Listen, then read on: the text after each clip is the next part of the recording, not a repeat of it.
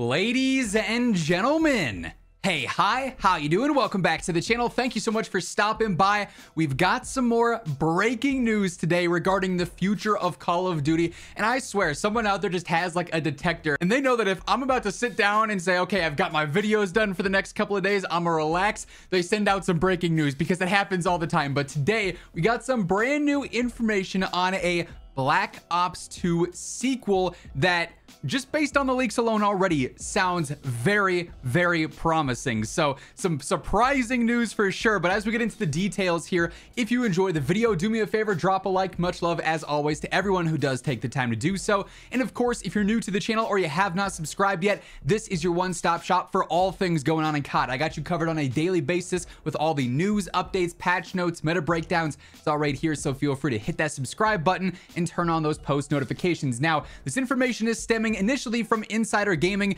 but Charlie Intel has posted sort of corroborating this, and whenever Charlie Intel is posting about news or leaks or rumors, usually it's with very credible backed up sources as well. And Insider Gaming, run by Tom Henderson, also about as credible as it gets when it comes to insider information. So, breaking: Call of Duty 2025 is reportedly set to be a direct sequel to Black Ops 2 set in the near future of 2030. It'll reportedly have a mix of new multiplayer maps and remastered Black Ops 2 maps. It'll also have updates to movement, Pick 10, and a round-based zombies map. Now, there's a lot more new details to break down from the Insider Gaming article that we'll check out here momentarily, but you may recall that just a few weeks back, Insider Gaming and Charlie Intel sort of corroborated on some other leaks regarding Call of Duty 2024 being Gulf War, the potential of having zombies early access multiple weeks out and then campaign early access, and then the full launch. This is now stacking right on top of it, and well, just brings even more hype to the idea of back-to-back CODs here with a lot of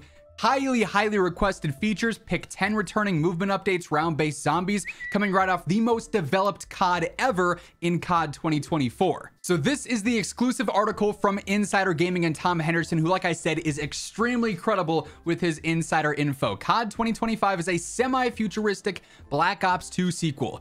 Currently known under the codename Saturn, Insider Gaming has learned from multiple sources that Call of Duty 2025 is set to take players back to the future. And no, I don't mean we'll be soon playing as Marty McFly and Doc, but instead, COD 2025 is slated to be set in the very slight future. Call of Duty has not had a game set in the future since Black Ops 4. Insider Gaming understands that COD 2025 is currently in development as a direct sequel to Black Ops 2, being set around 2030. Black Ops 2 obviously was set in 2025. As such, fans should expect the return of some fan favorite protagonists as the team faces a new villain following the death of Menendez. Spoiler alert if you haven't played Black Ops 2 by now. As previously rumored, Black Ops 2 remastered maps, some of the all-time GOAT maps that we've ever had, slums, raids, so on and so forth, will be coming to the game, but recent plans and the scope of the game have changed significantly.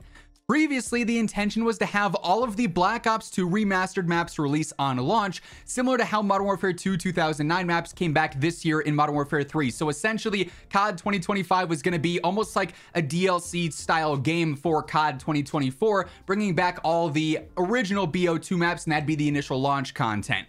However, the current plan is to now launch with new maps and remastered maps in conjunction, which I think is really cool. So we'll have some of those classic BO2 maps mixed in there, but then also a bunch of new unique maps as well. So it's kind of the best of both worlds. That was obviously a big complaint this year. Hey, you know, MW2 maps are great, but what about some new content? Well, this is directly attacking that. Although only one source would comment on the change, it was speculated that the game was likely in response to the widespread fan criticism that painted Modern Warfare 3 as a glorified DLC, even though it's got all the content as a full game. That was obviously a big thing going around this year. Is MW3 a DLC? Modern Warfare 3 just had 16 months of development thanks to the lack of higher up planning and internal changes that led Sledgehammer Games to be under immense pressure, but still deliver a title that functions better than the last couple of ones on half the production time. The final product resulted in a game with 16 remastered MW2 maps on launch and a campaign that only lasted a few hours. Definitely the biggest disappointment of the entire game. Despite the game's apparent shortcomings, though, it's been said that the game did tremendously well, with Infinity Ward already well into development on its next Modern Warfare game. And this article, all these leaks would indicate that that's for Call of Duty 2026. So for those of you who feel burned by Infinity Ward, 2026 is the next time we're seeing something from them, reportedly. Speaking of other specific details on COD 2025, which are heavily in flux due to the game's early stage of development, obviously things can change between now and 2025, believe it or not. It's understood that the game is also slated to have an overhaul to its movement system, the return of the classic Pick 10 created class, the gunfight game mode, and another year of round-based zombies. It's currently unclear if the carry forward from COD 2024, aka Gulf War, is going to be incorporated due to the significant time jump and change. This is a completely new game, it was said, suggesting that the game may not. With Black Ops 2 being one of the series' best-selling games to date, officially selling just shy of 30 million units, it makes sense that Activision will once again capitalize on that nostalgia. So, there are a few unclear things here, despite this being a crazy amount of very significant details. One, the developer. Now, that said, I'd have to imagine, considering this is following directly up on COD 2024, which is a Treyarch title, and it's taking place as a sequel for Black Ops 2, Treyarch is probably also working on this, at least to some extent. Obviously, COD 2024 Black Ops Gulf War is, like I mentioned earlier, the most developed COD game ever. It's going to be a 4-year development. It's quite possible that within this 4 years, they found themselves, polishing up Black Ops Gulf War, and I'm sure they're still working on it to this day, getting things ready for launch and making it the best possible game they can. But then it's like, hey, we're looking to the future, COD 2025. Previously, if you may recall, there were rumors that COD 2025 was going to be just a DLC for Black Ops Gulf War, and we'd have a true 2-year title there in Black Ops Gulf War. Clearly, these leaks would indicate otherwise. COD 2025 is a brand new game, but heavily influenced by Black Ops 2. It's also important to note the whole carry forward thing obviously was a thing this year, and it led to a lot of, overwhelming situations. If you were a new player for MW3, having 70 plus MW2 guns available, all the operators, so much content there that then creates weird situations with balancing and having to update way more weapons or having to get all those weapons ready for launch. It seems like if we're going from a Gulf War based game in the 90s to a game that's in 2030, it'd be weird to have all that content carry over just from a realistic and situational standpoint. Why are we using all these guns from Gulf War in a futuristic game? So that to me almost seems like carry forward really was just a thing this year, just because it was a direct sequel to the game from last year. Even though these could in theory both be Treyarch titles, it being a sequel to Black Ops 2 and not a sequel to Gulf War would leave some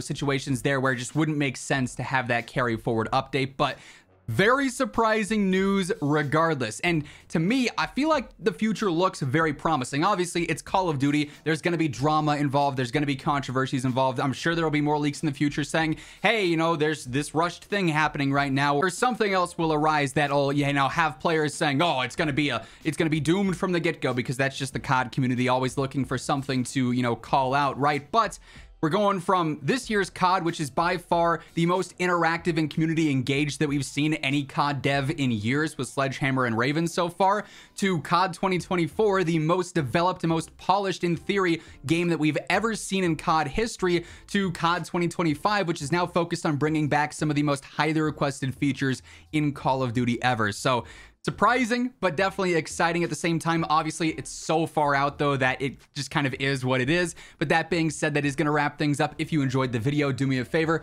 drop a like on it. And of course, if you're new here, you want to guarantee that every single day you are up to date with all things going on in COD, be sure to hit that subscribe button and turn on those post notifications. But once again, thank you so much for tuning in. And until next time, take it easy, have an awesome rest of your day, and I'll catch you later. Peace out.